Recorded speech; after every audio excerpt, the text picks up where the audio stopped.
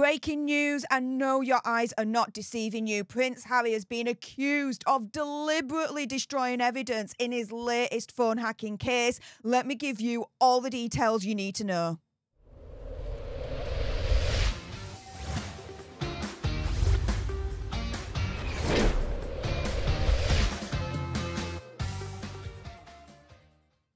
Hey up everyone, it's me, Stef, the Alter Nerd, your nerdy alternative, and welcome to another dose of the Daily Nerd, where I break down the royal news and gossip of the day that's pretty much caught me eye. And oh my goodness, yes, let's jump into this madness, shall we? Because like I said, breaking news, this is insane. Prince Harry has just been accused of deliberately destroying evidence in his latest phone hacking case against the news group newspapers. For those that don't know who they are, one of the newspapers that they own is The Sun, okay? So they're seeking release of emails as well as texts, WhatsApp sent and received by Prince Harry. Now they're accusing him of deliberately destroying potential evidence related to his High Court phone hacking claim against NGN, will say now at this point, news group newspapers that publishes, like I said, newspapers such as The Sun. They're seeking the release of emails as well as text messages, WhatsApp messages sent and received by Harry, and material held on two particular hard drives that have been encrypted. Now, the publisher is also demanding to see records of communication between Prince Harry and Sir Clive Alderton, which is the King's private secretary, as well as Sir Michael Stevens, the keeper of the Privy Purse and treasurer to King Charles. Now, they also want access to the many texts sent between Harry and JR Moehringer, who was the ghostwriter for his memoir Spare, otherwise known as Wah. Now, Prince Harry's lawyer, his barrister David Sherborne, said the pair communicated via Signal and their chat history was wiped before the book was published in January last year. So what he's turning around and saying is, well, hang on a minute. The conversations between Harry and his ghostwriter for Spare, that was all on this app called Signal, and the whole chat history was completely deleted before Spare was published in January of last year. How convenient, huh?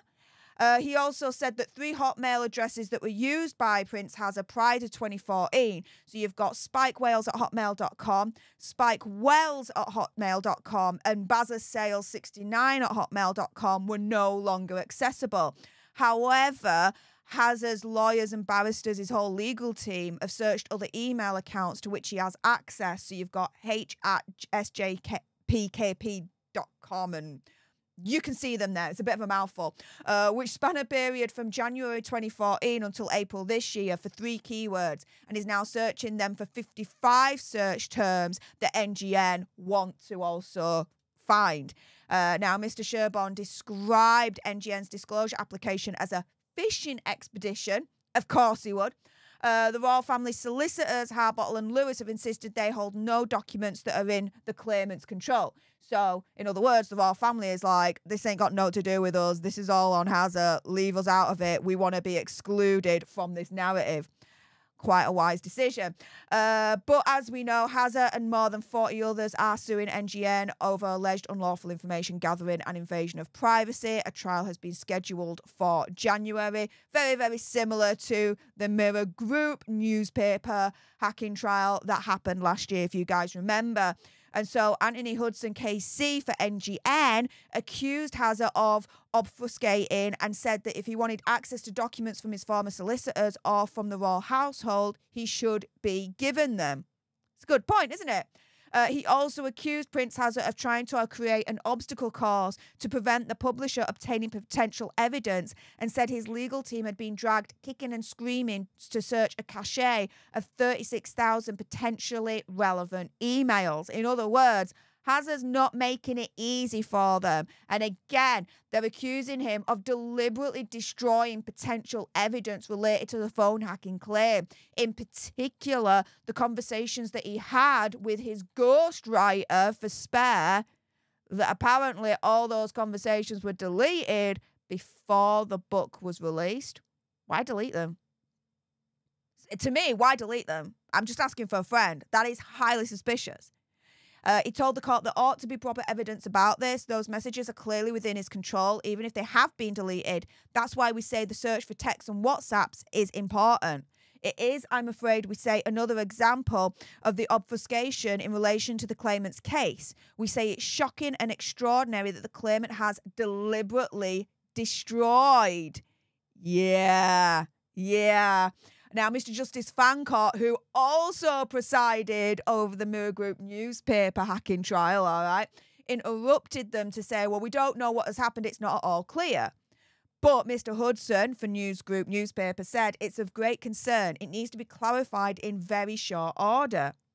And so the court heard that Prince Hazard received 2 encrypted hard drives comprising work documents from his staff's shared drive, to which he originally claimed he no longer had access. So he originally said he didn't have access to these hard drives, but then all of a sudden he does. So he's now turning around and saying, oh, well, these conversations between me and my ghostwriter are deleted. Well, that's to say that they're not deleted and they kind of show up somewhere.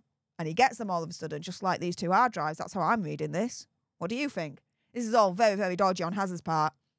However, just hours before the High Court hearing on Thursday, it emerged that they had been found. One at his California home and the other at the office of his US lawyer. So again, he's turning around and saying, oh, well, whoopsie, the messages between me and my spare ghostwriter are deleted. Well, what's to say that they won't crop up in some kind of archive, right? He originally said he didn't have access to these 2 encrypted hard drives, but oh, wouldn't you know it?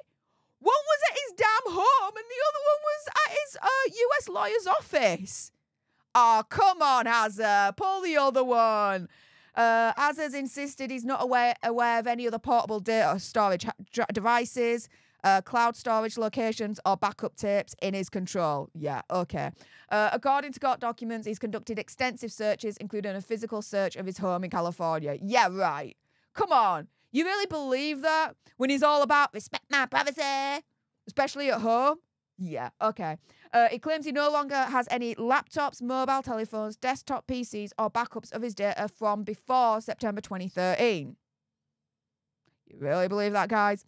And that his former Hotmail email addresses used pre-2014 had been deactivated and were no longer accessible. Do you really believe that, guys? Now, the Prince Hazard had also contacted Lord Christopher Gate, who was the late Queen Elizabeth II's former private secretary, Sally Osman, a former director of Royal Communications, Sir David Manning, a former UK ambassador to the United States, and Nick Loughran, his former deputy communications secretary, who said they did not hold anything relevant from the time period. Of course they're going to say that, right?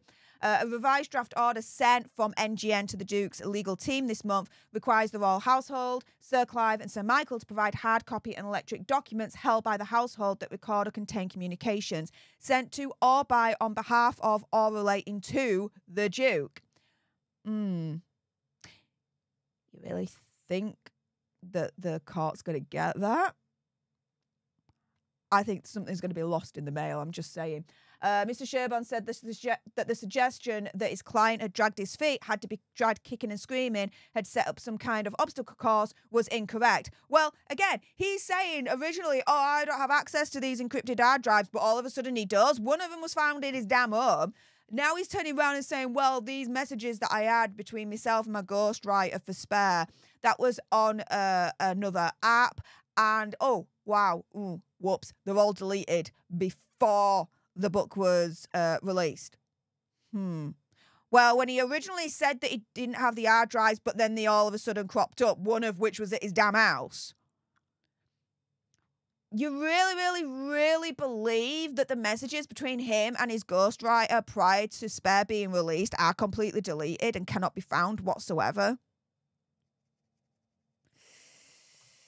Yeah, he's not reliable, is he? He really, really isn't reliable. And for him to turn around and say, well, all the other evidence that, you know, NGN wants, you know, I've absolutely turned my house upside down to try and find the things that they want, and I can't find it. Well, he turned his house upside down and couldn't find the hard drive until he did. Oh, come on. Of course, opinion conspiracy theory, whatever, he's dragging his feet. and had to be dragged kicking and screaming and has set up some kind of obstacle course. Of course. He wants to make it extremely difficult for Newsgroup newspaper to actually win. Of course he wants to do that. Come on. Come on. Opinion, conspiracy theory, whatever.